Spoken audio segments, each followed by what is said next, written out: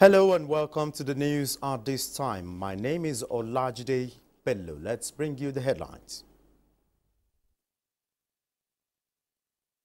Nigeria observes special church service to mark 64th independence with a call for unity and hope for Nigeria's greatness. President Tinubu appoints Director General for China-Nigeria Strategic Partnership. South Africa embraces clean energy revolution to achieve biodiversity goals with clean energy.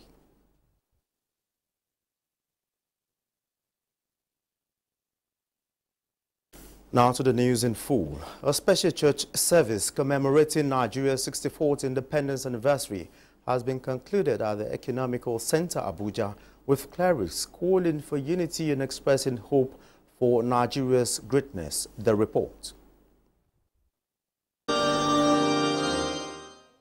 Governor Lucky Aiyedatiwa, who read the only lesson from Romans 13, 1-10, expressed gratitude for the sacrifices made by ministers of the gospel, particularly their intercessions on behalf of the nation's leadership at all levels. He noted that the current economic hardships facing the nation are temporary, assuring that President Bola Tinubu's administration is addressing the issues head-on with plans to revamp and reposition Nigeria for greatness. The state government, on its part, he reiterated, remains unwavering in its commitment to delivering the core values of good governance to stimulate growth of the state.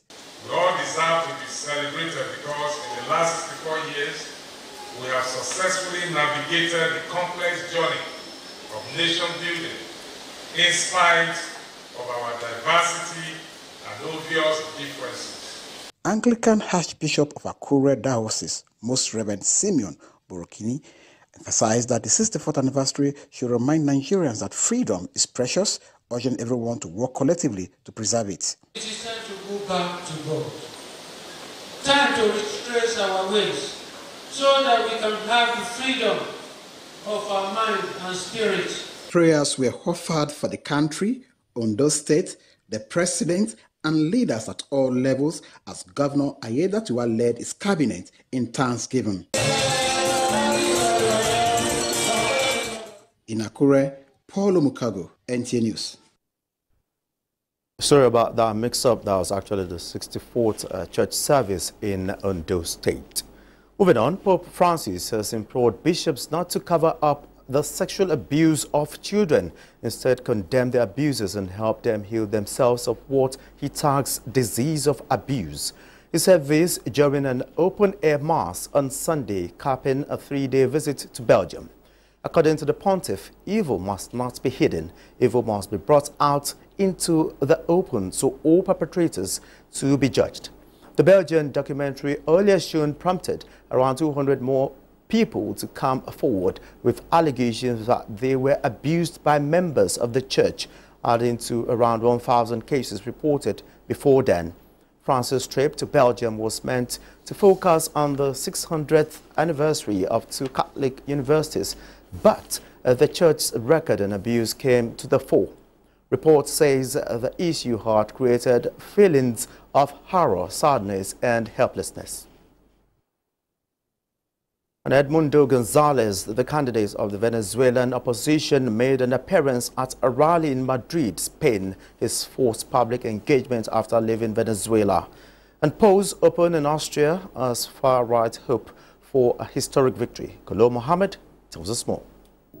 Edmundo Gonzalez, the retired diplomat, is seeking asylum in Spain after leaving Venezuela, where he had spent weeks in hiding following a contested election against Venezuelan President Nicolas Maduro. In the same vein, another opposition leader, Maria Corina Machado, is in hiding after denouncing the proclaimed results as fraudulent and called for smaller gatherings to avoid security crackdowns seen at earlier gatherings. At all gatherings by the opposition, the chants are usually calls on Maduro to leave office as they say he lost the election. Hidalgo Valero, a retired colonel, said the freedom of Venezuela is in danger. In response, President Nicolas Maduro alleged that intelligence gathered indicates opposition leader Maria Corina Machado is preparing to head out of the country after failing to incite violence. Meanwhile, polls opened on Sunday in Austria. In the general election expected to see the far-right narrowly beat the Conservatives for a historic win in the Alpine European Union nation. The Freedom Party, with top opinion polls, has been in government several times but has never won a national vote. Even though, if it wins, it is unclear whether it will be able to form a government. The ruling Conservative People's Party has been lagging behind, even though its leader, Chancellor Karl Nehammer, pledged to narrow the gap in the build-up to the general elections, promising stability instead of chaos. Kolom Muhammad, NTA News. We go to South Africa, where the energy landscape is changing as the country embraces the clean energy revolution. There are different views, however, on whether the country can achieve its biodiversity goals along with its clean energy targets.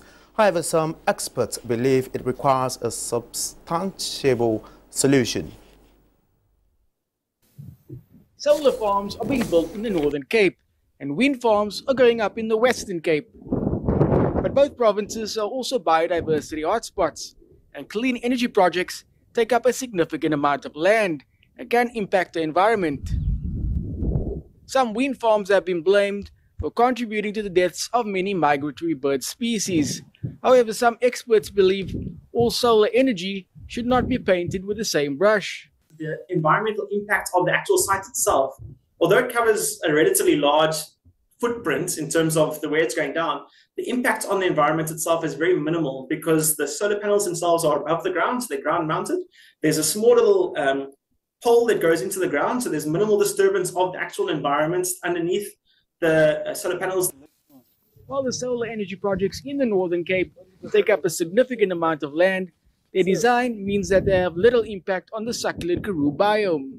A fine balance needs to be struck between powering the economy through clean energy and increasing the country's biodiversity goals, which is set to increase by 12% in the next 20 years. And that is why the city of Cape Town is piloting floating solar technology in order to become carbon neutral by 2050. But some experts believe the technology will be at odds with protecting biodiversity. I think we know a lot about how green and blue technologies, as in the design and the nature-based solutions, in terms of dealing with improved ecology of lakes, biodiversity always wins. So start to put in hard infrastructure, either in the edges of lakes or rivers, be they in the form of solar panels, and then I think you really are compromising what nature does. For now, many of the clean energy projects will continue to go through a rigorous environmental impact assessment to determine whether clean energy production and biodiversity protection can be maintained. After more than 20 cases of Marburg virus confirmed in Rwanda, several deaths have been reported as the World Health Organization plans to send medical aid. Kulo Mohammed reports. Cases of Marburg virus have been confirmed in several districts of Rwanda. Some are in isolation receiving treatment, while dozens who came into contact with reported cases have been identified. They have been monitored as authorities attempt to uncover the root of the infection.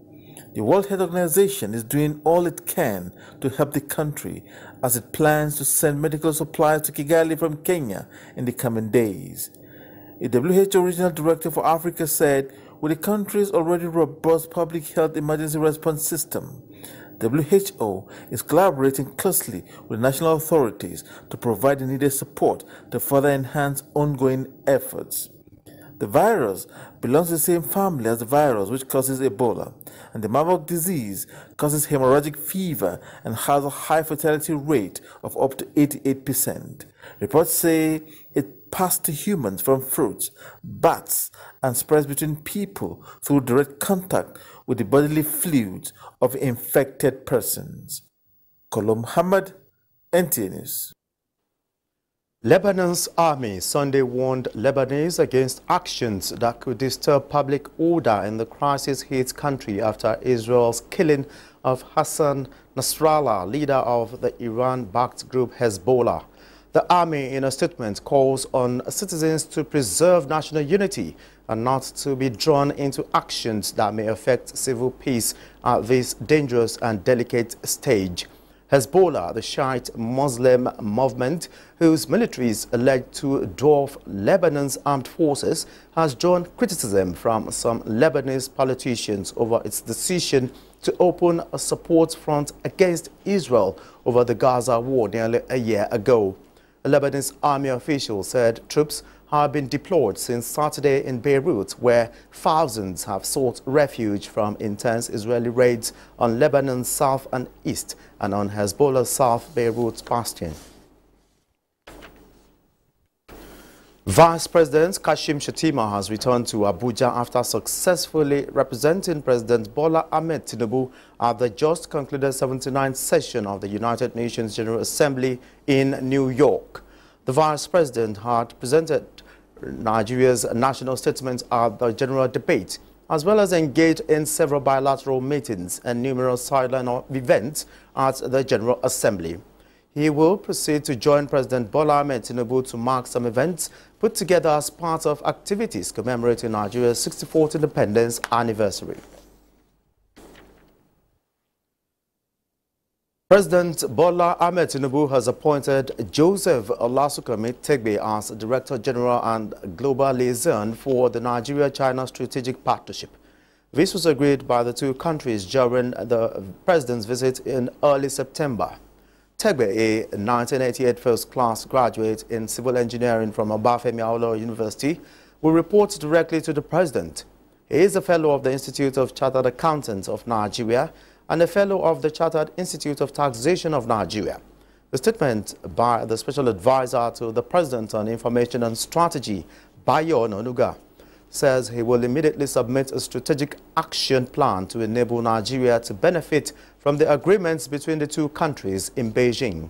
During his official visit before the FOCAC, President Tinubu also obtained a commitment from President Xi Jinping to support Nigeria's economic diversification plans infrastructure development. This is the news on NTA International. It's time to take a short break. We will be back in a moment. Don't go away. Thanks for being there. Now to our earlier report. A special church service commemorating Nigeria's 64th independence anniversary has been concluded at the Economical Center, Abuja, with clerics calling for unity and expressing hope for Nigeria's greatness. Most Reverend Michael Akinwale, in his sermon centered on Martin Luther King Jr.'s I Have a Dream, urged Nigerians to be nationalistic in their outlooks so that the country will leave a legacy of excellence for generations to come and make a lasting impact on their nations. Leaders, including the President of the Senate, Secretary to the Government of the Federation, Defense Chief, representatives of service chiefs and former President Olusegun Obasanjo attended the landmark service.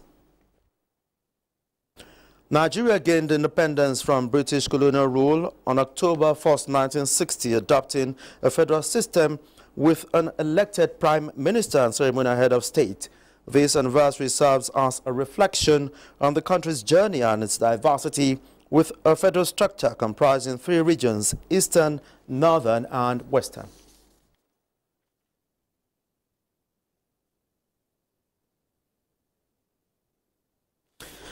And the federal government has handed over 64 100-capacity CNG buses to labor and student unions to enhance transportation and welfare of citizens.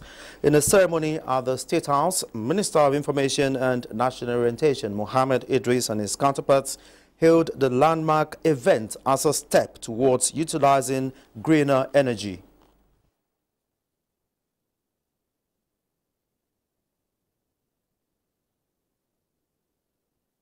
But we have about 64 of them to commemorate the 64th independence anniversary of our great nation.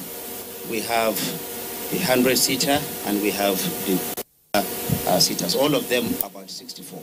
As we live here today, expect to see the CNG buses plying not just the route of Abuja, but the routes of all the major cities and crannies of this country.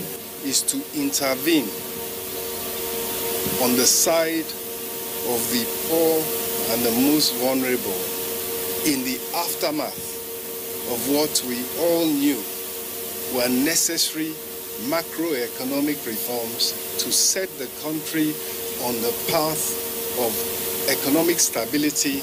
The buses will reduce the transportation costs for our workers traveling to and from their working places. So if you give us more buses, we'll announce you. We won't wait for the press to talk about it. We'll be talking it in the street. So we appreciate the bus, but we need more. Thank you. Are you having apathy in water transportation? Worry no more, because inland water transportation has great potential to generate revenue not only for government at all levels, but individual boat owners and workers in the sector, provided the trivialization of safety rules on the part of everyone involved in the sector. That makes most Nigerians shy away from this massive income-generating sector becomes a thing of the past. Larry Gbile examines the need for attitudinal change on the part of passengers. There have been records of hazards bedeviling the nation's inland waterways. Is it the recklessness and incompetency of some captains and boat operators? Poorly constructed jetties, insufficient and substandard safety jackets, presence of waste on water surfaces, or the attitude of some passengers themselves? Water is completely different from road. If you have incidents on the road, you can stay by the roadside. You see help. You see somebody that will help you. A passerby will help you. But in water, as soon as the thing happened, your time start counting. There's also issues of overloading from jetties based on connivance of some boat operators and passengers. Some operators lament on the tussle that often occurs between them and their passengers when they try to inform them about safety rules on water. Now, if we are loading, we ask some of them to just, the boat is, look at that boat now, you see, before you know now, you see that the boat will start bending. You understand? They will know, if you go there now, so try to balance the boat, they will start harassing us. So that we have to take it personal with them. Non-compliance of safety regulations has hindered the development of this transportation system, and this had made the federal government, through its agency, set up a constant monitoring system coupled with a gazetted document for all involved in inland water transportation in the country. In Lagos, Larry Gbile, NTA News. The National Hydroelectric Power Producing Areas Development Commission and Hyperdeck has distributed 33 modern fiberglass boats to 10 of its benefiting states to checkmate incidences of maritime tragedies in their various communities. The inauguration of the intervention initiative, which was held at the Hyperdeck headquarters in Minna, Niger State, is part of the Commission's drive to make water transportation a safer source of livelihood. Fatima Usman reports. The choice of the 33 fiberglass boats by the National Hydroelectric Power Producing Areas Development Commission and Hyperdeck to 10 of its benefiting states is for its significant features of durability and safety, as the boats offer superior navigation over wooden ones, which are vital in mitigating the reoccurrence of boat mishaps that have plagued the riverine communities over the years. The initiative is also part of the Commission's broader vision to revolutionize marine transportation in all and Hyperdeck communities by strengthening trade networks and enhancing community connectivity. Hyperdeck is actively protecting lives, easing transportation, and ensuring that our waterways remain a source of livelihood. These boats are not simply a gift, they are a responsibility. You must ensure that they are maintained properly, safety protocols are adhered to, and that they are used for the benefit of all. People of vested interest at the engagement, including Managing Director Niwa, described the inauguration of the modern glass boat as life-changing for all waterways users, even as they solicit for more collaborative efforts in this sector. The 10 states that benefited from this gesture of the Hyperdeck include Niger, Kogi, Kwara, Kaduna, Plateau, Nasarawa, Kebbi, Benue, Taraba, and Bauchi states. In Mina, I am Fatima Usman, NTA News. The National Drug Law Enforcement Agency, NDLA, has made several arrests and seizures across Nigeria, including 2 wanted kingpins, ex-convicts, 2 fraud agents, and an auto part dealer for drug trafficking. In a statement, Director of Media and Advocacy NDLA, Femi Babafemi, indicates the auto parts dealer, one Ejiofor Nameka Chiuze, was arrested for attempting to export heroin and cannabis hidden in lead lamps and sofa legs. Additionally, NDLA seized various drugs, including tramadol, pentazocine injection, and cannabis, destined for the US, UK, Canada, Australia, Thailand, and Oman. Other arrests include a wanted drug kingpin, Ajiboye Damilare Samuel, and a community leader, Lahaji Bashir Mohammed Talba. The NDLA also conducted raids and arrests in several states, including Lagos, Kogi, Katsina, Niger, Kano, Plateau, Oyo, and Edo, seizing substantial quantities of illicit substances. The agency continues its war against drug abuse and sensitization lectures and advocacy visits nationwide. As part of measures to combat the twin menace of desertification and desert encroachment, Governor Ahmed Aliu of Sokoto State has flagged off the 2024 tree planting campaign with a call on people to desist from indiscriminate felling of trees to overcome environmental challenges confronting the state. The annual exercise took place at Wajake 500 housing units, Wamako local government area. Asmao Habibu Shagari tells us more.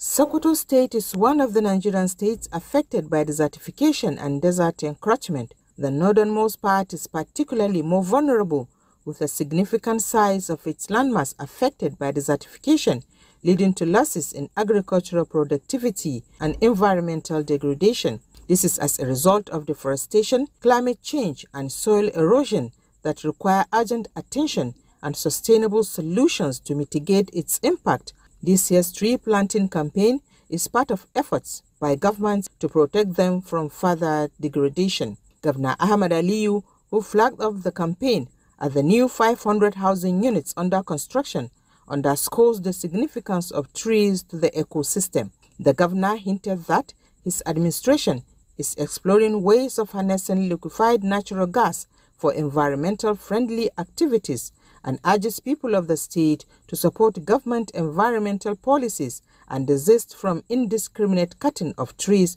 to safeguard the environment. The governor directed all the local government councils in the state to commence tree planting immediately.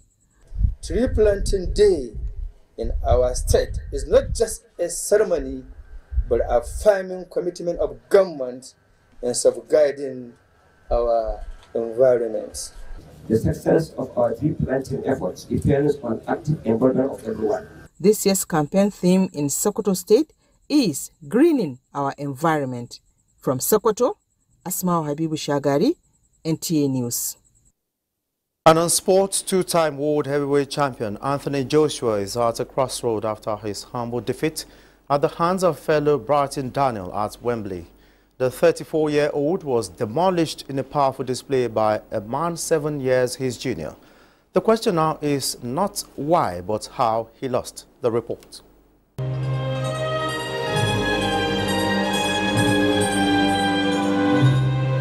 Anthony Joshua arrived at Wembley after 4 consecutive victories, including an impressive knockout win over Francis Ngannou in March. But he was dominated by IBF heavyweight champion Daniel Dubois, who has lost 2 of his 24 fights. After being knocked down in the first round, Joshua hit the canvas several times more, including twice in the third, before the fight ended in the 5th. But what went wrong? Did Joshua lose his footing, or was it a clever fix? There was a few mistakes in there, but that's the name of the game. Fine margins can cost you at the top level. Despite losing to the 27-year-old and suffering the 4th defeat of his professional career, Joshua walked away from Wembley Stadium with a bigger purse. According to Sporty Salaries, Joshua was guaranteed to earn £6 million, but he could pocket as much as $25 million, depending on pay-per-view sales. Dubois, on the other hand, is expected to earn at least £3.5 million, potentially rising to £10 million, depending on the success of the pay-per-view buys. People believe that he was trying to do a business game with all his fights, losing one, winning again, hoping on a rematch. You don't need that at this time. You need to leave a good legacy and a good name for yourself. What we saw of him in that fight against Daniel Dubois shows one thing, and one thing very, very importantly, that it does look like Anthony Joshua has lost some sort of motivation. Some people say that since he's lost to Andy Ruiz, he's not been able to get himself back to the aggressive and vicious state that he had been before now. It was a fourth career defeat for Anthony Joshua, following losses to Alexandra Usyk in 2021 and 2022, and underdog Andy Ruiz Jr. in 2019. So, with a long-awaited domestic blockbuster against Tyson Fury looking further away than ever, what happens now for one of Britain's greatest ever heavyweight fighter? For Sports Update, Bright Ebuchu, NTA News. And now I look at the weather updates for Monday in Nigeria and some parts of the world.